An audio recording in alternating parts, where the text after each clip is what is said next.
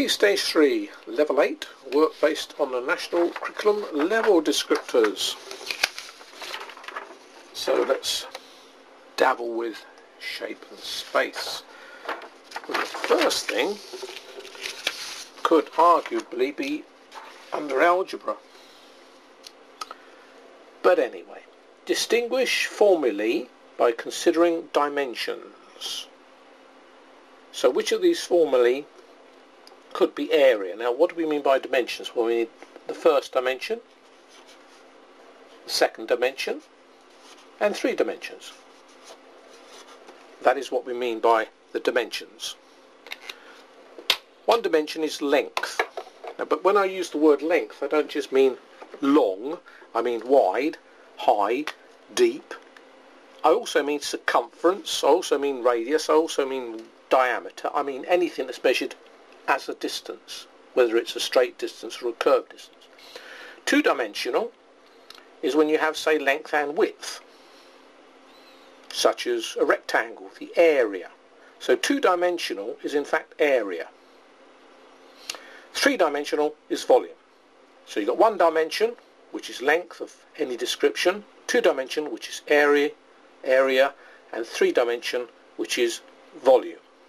So which of these could be area? PQ means a dimension multiplied by a dimension, a length multiplied by a length, which would work out to be an area. P squared means a length of P multiplied by a length of P, which would produce an area. So these could be area. Whereas P times Q times R would be 3 dimensions multiplied together, so that would be a volume. P times Q would also be a volume. Now if you get a number in front, this will make no difference whatsoever to the dimension of the formula or expression.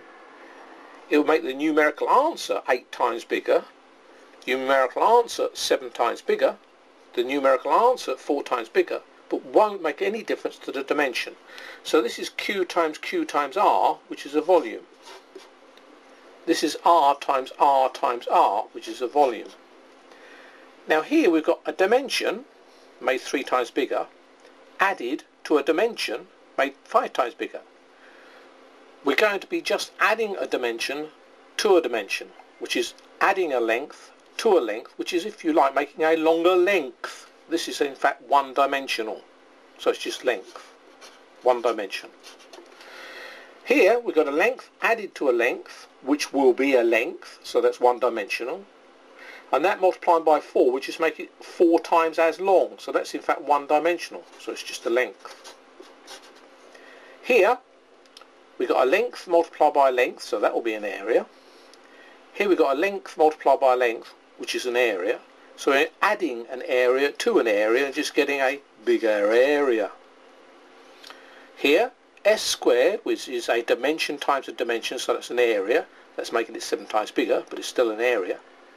Here we've got T times T, which is a length times a length, which is a area. The 8 is just making the 8 times bigger area. And we're adding that area to an area and ending up with an area. Similarly, this is an area, adding an area, so it's an area, made 9 times bigger, that's an area. S times T is an area, T times T is an area, adding an area to an area. Pi is just like a number. It just makes the answer a certain times bigger. So pi d is in fact a length. We know it's the circumference of a circle, so it's a length around the circle. The pi makes no difference to the dimension whatsoever. It just makes the answer numerically bigger. So r squared means r times r, so that is an area. So we've distinguished between the formulae or expressions by looking at their dimensions.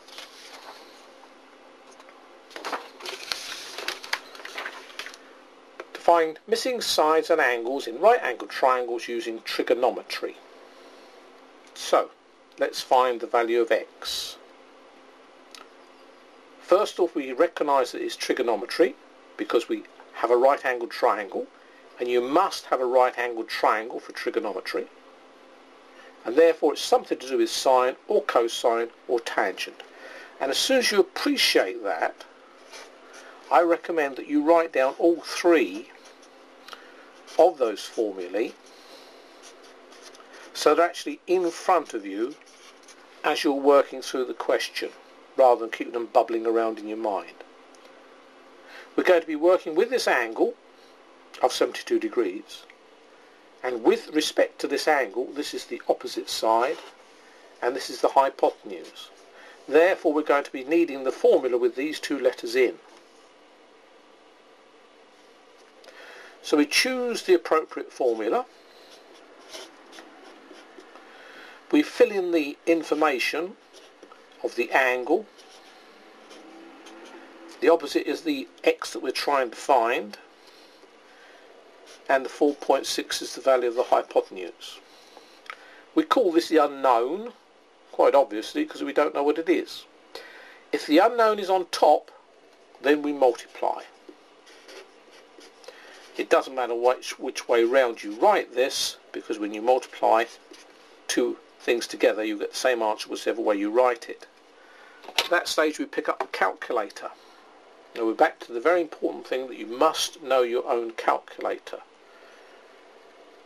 On a calculator there is a mode button, and as far as the sine, cosine and tangent formulae are concerned, there are three modes: degrees, radians and gradient. If you have your calculator in the wrong mode, you will get everything wrong. That's all you need to know.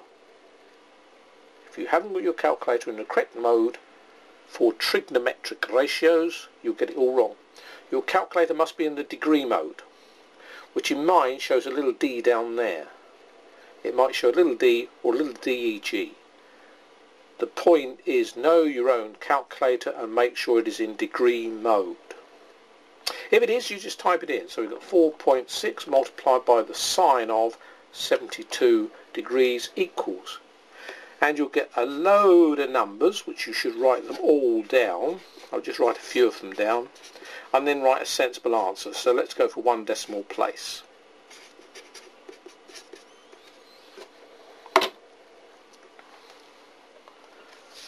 We'll look at that again, I think. As soon as you spot it's a trigonometric question, write down your three ratios.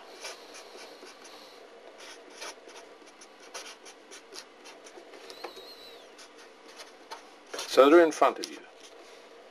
Label your triangle. If we're working with this angle, then this is going to be called the opposite. This is the longest side, so it's the hypotenuse, therefore this must be the adjacent. So I'm going to be needing the formula that's got these two letters in. So let's write it down. Fill the information in. The angle is 79 degrees. The opposite is 9 centimetres.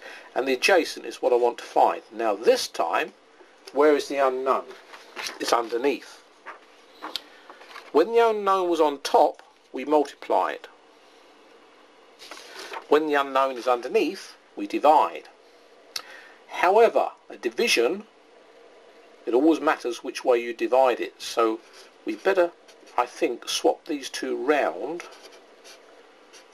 because that lets us know that it's got to be 9 divided by the tangent of 79. A fraction means top divided by bottom, so swapping these two round lets you know which way the division goes.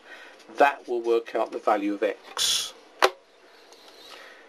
9 divided by the tangent of 79 equals, I should write everything down.